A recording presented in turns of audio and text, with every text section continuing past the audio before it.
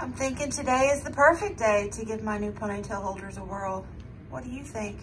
That's a little better. Hey guys, am I doing better? Yeah?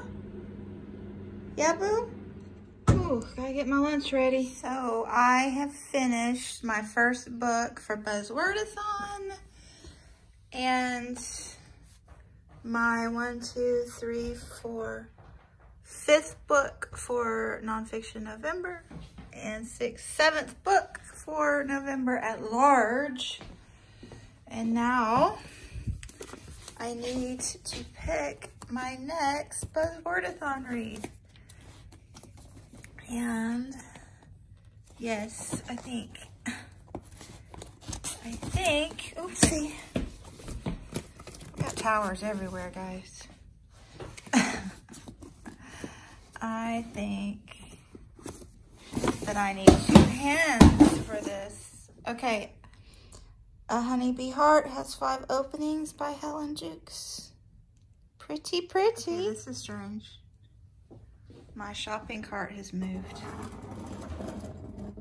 I wonder how that happened. Huh.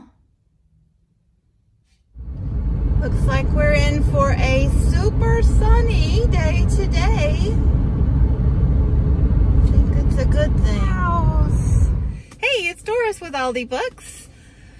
Welcome to day 3 of my Buzzwordathon. It is going really well. I'm following Kayla from Books and Lala, her format of focusing on one book at a time, mostly, and trying to finish one every 2 days and get to 3 or 4 by the end of the readathon. So I finished book 1 yesterday.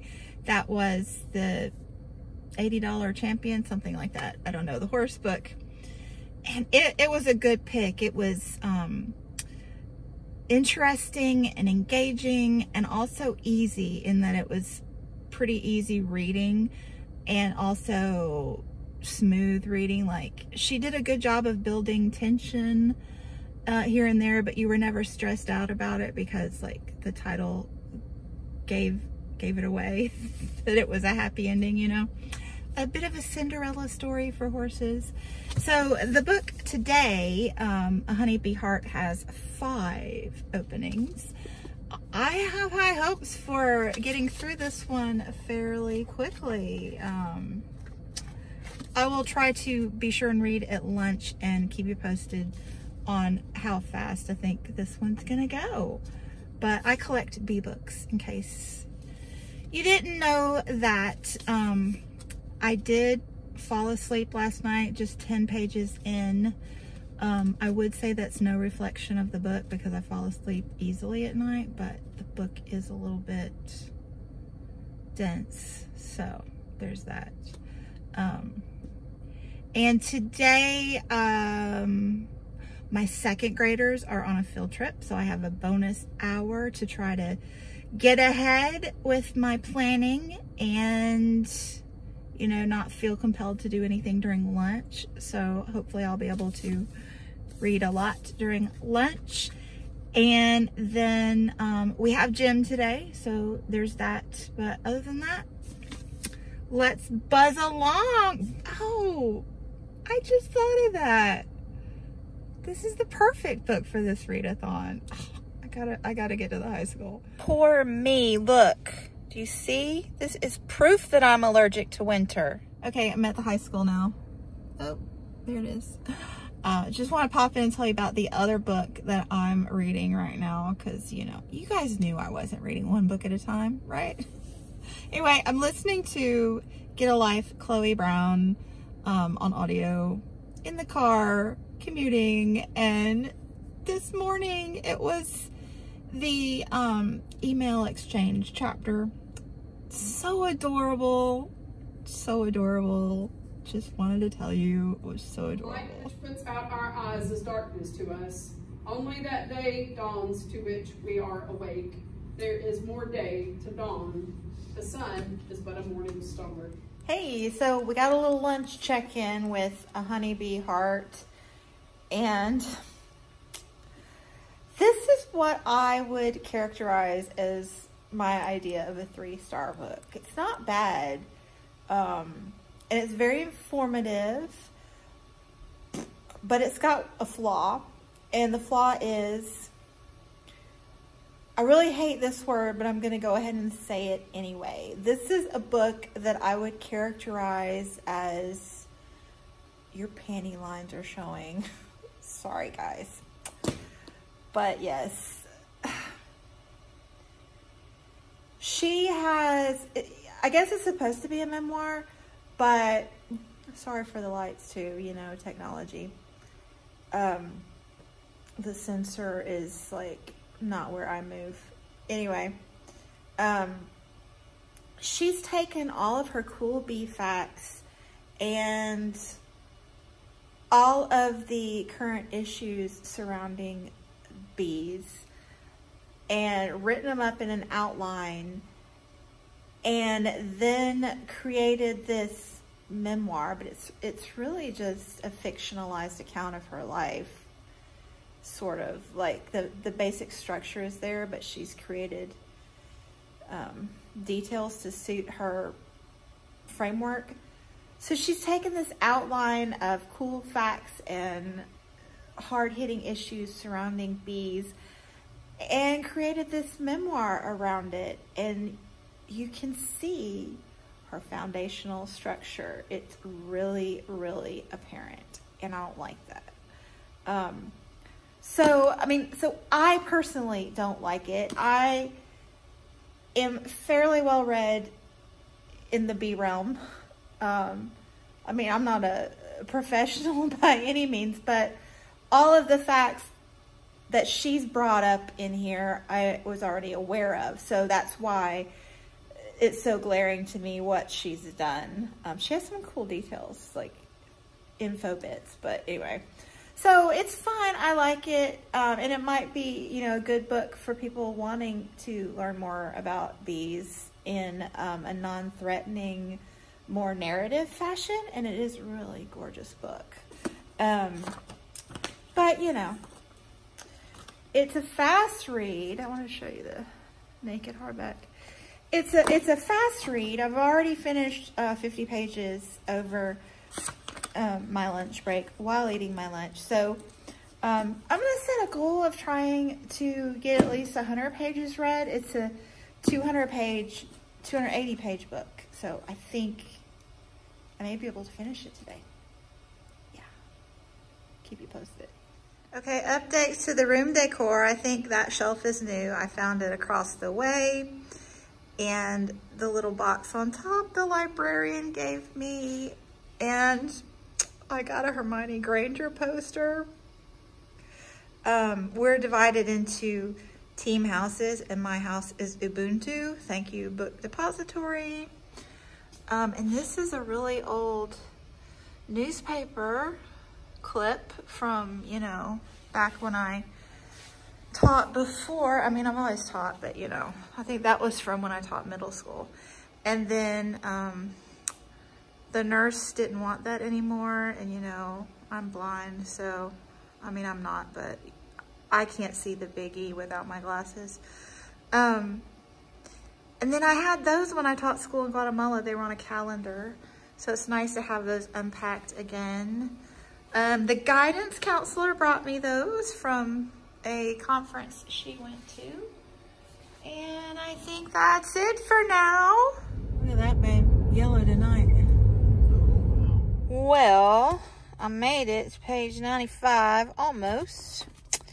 Now we're gonna go to the gym. But while I drop the new videos, it's in time for the gym.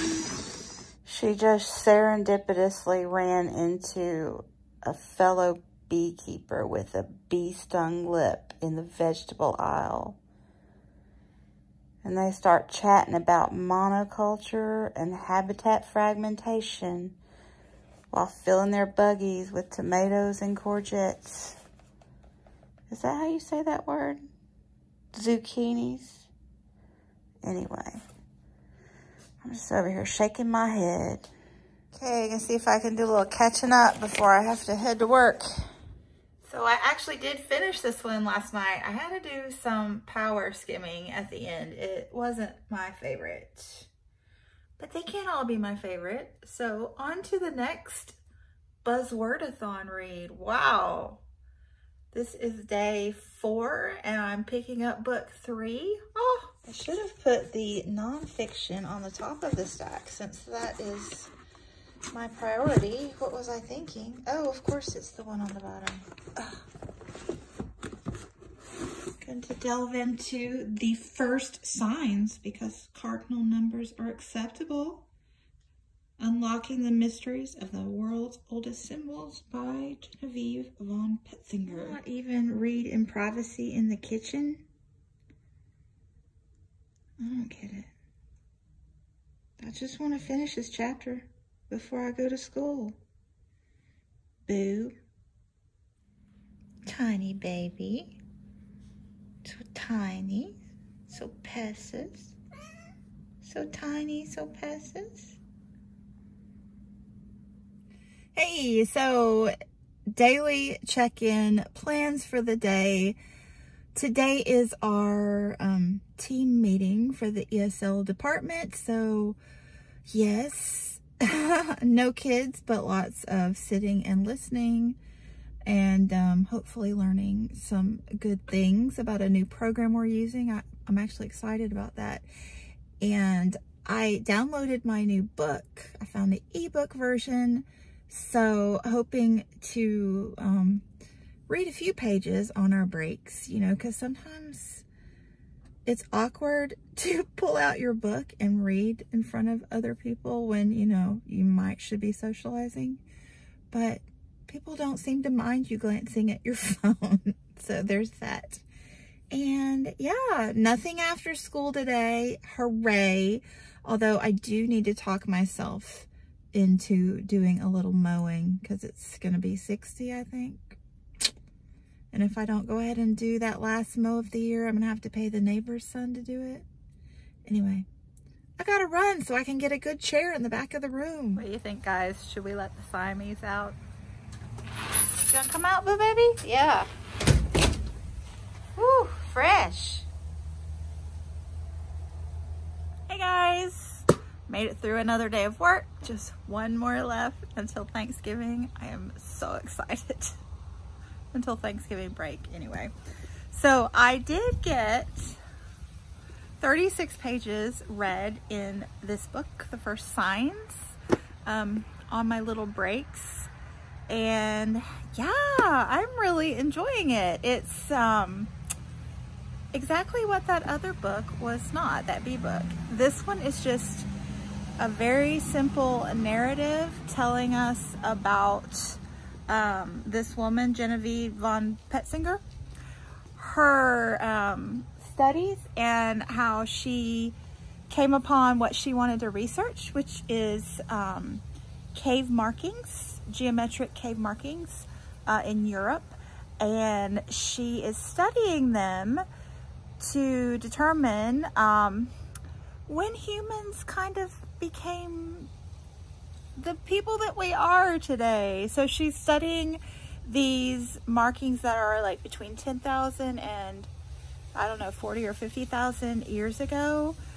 And it's just really interesting. It's scientific, but written in enough layman's terms to be entirely readable and engaging, and it's quite a fascinating topic. So really going to enjoy this one. I have 230 pages left, so I don't know that it's going to happen this evening, but maybe, because it's only 60 degrees right now, which if it were sunny, that might feel okay, but it's, you know, dark and a little bit blustery, and I think we only have like 30 more minutes of daylight, so I'm just gonna go inside and get cozy, and maybe I can mow it on Monday. Procrastination. Okay, so I'm cooking for the first time in, I don't know, a week or two. True story. I have only cooked twice this month. I've had extenuating circumstances, legitimate ones, but still, quite an impressive track record. So I am making beef stew and tortilla soup for the weekend. And, you know, I got a lot of carrots to cut up here. Oh, this is my old hickory. My dad is a firm believer in this knife, so he made sure I had a pair for my kitchen. I'm much appreciative. It's one of my treasures.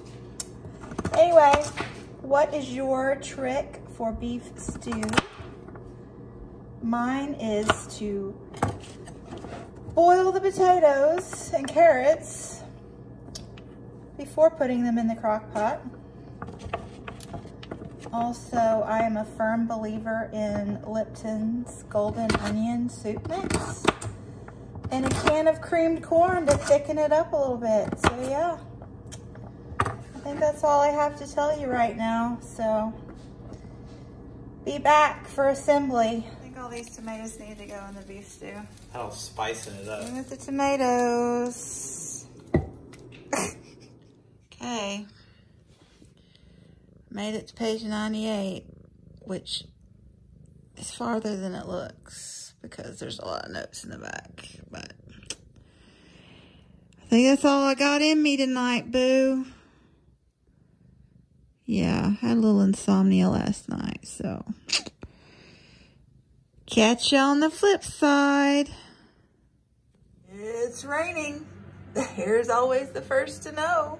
Is rain cramping your style, guy?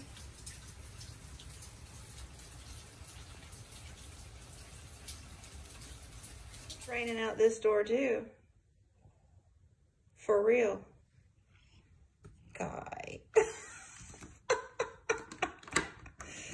You're gonna be disappointed.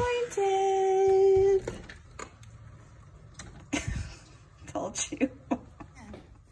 Keep making all these videos. I need to put all these books away. The weekend's coming, right? That's what that's for. What a day. Vacation. So obviously the elementary kids are gonna be wild. Luckily it's Chromebook day, so we're gonna get our little bits of lesson done and then work on Smarty Ants and reading A to Z. At the high school, we're having Coffee House, which is their yearly open mic day where all of the English classes get to share some of the poems and short stories that they've been writing, and the band and choir might perform some. And yeah, the rest of the school can just come and go as the teachers allow. And it's really nice. So my class obviously is not meeting. So yeah, extra free time. Hoping to, or planning to get my lesson plans started for the week after the break and my data folders caught up. But other than that, yay. Downhill slide. Yeah, and I want to get my comments from YouTube and my book that I'm currently reading, my Buzzy book. I've got 150 pages left in the first signs, and I'd like to finish that before dark. So, yeah, those are our plans. Happy Friday.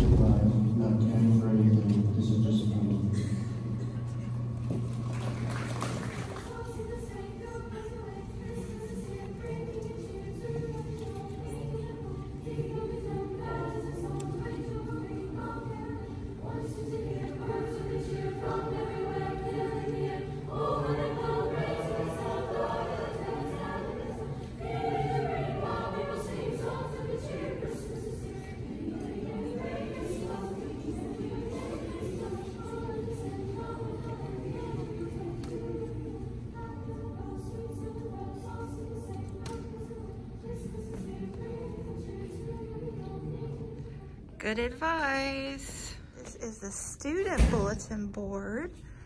And over here, do you recognize this young reader?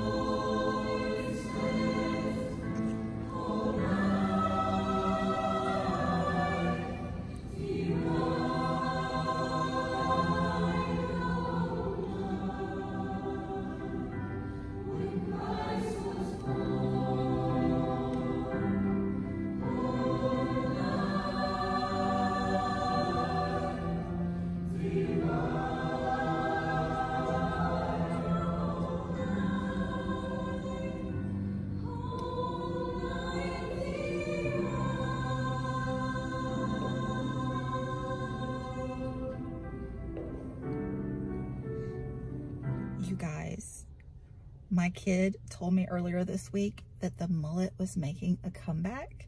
He even quoted the infamous business in the front, party in the back. I thought he was joking. Today, at the coffee house at the high school, I saw two. I kid you not. And they've taken it up a notch. It's not just the mullet, it's a faux hawk mullet. Wow. I don't even know what to say. Anyway, I'm going to take this opportunity to cheat on my no spend November. I forgot to get the V8 juice for my beef stew and tortilla soup. Another secret ingredient for both. So yeah, I'm going to go buy some and cheat and get myself some gluten-free, no-bake oatmeal chocolate drop cookies. Happy Thanksgiving to me.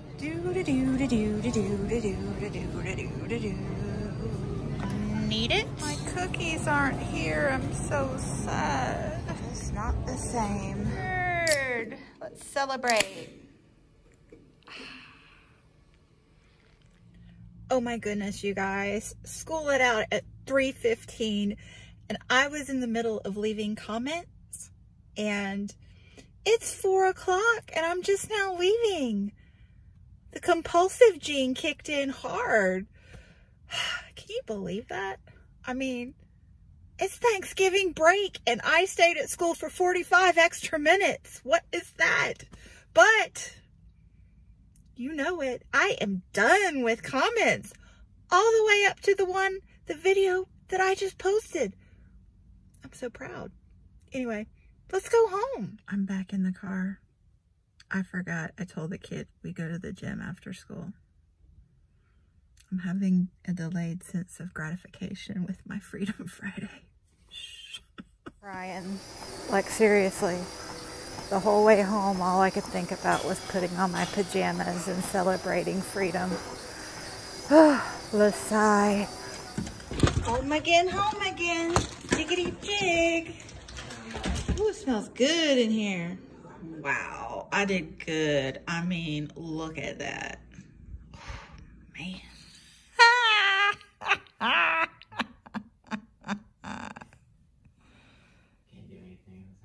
You can't, you really can't. You can't do a thing in this house without feline supervision. Here comes the other one. Here she comes. Look at that tail going, man. What is he doing? Uh-oh, uh-oh. Oh. Oh, get her. I feel like I'm running the last leg of the BookTube Triple Crown. So I got caught up on all my comments this afternoon. And when I finally got home for good and in my pajamas, I watched a little BookTube and I'm at a new November low of 49 on my watch later list. And I was super tempted to just continue watching until I faded into oblivion. But I do still want to read. My nerdy little heart is loving this book. So, enjoying it a great deal. It's just a real clean narrative and a topic that I know enough about it that it's easy to read, but it's detailed enough that it's intriguing. So yes, I am exactly halfway. Page 134. I have 134 pages to go. It's 8 o'clock. Can I finish? Stay tuned. 80 pages left, but I just can't make it tonight.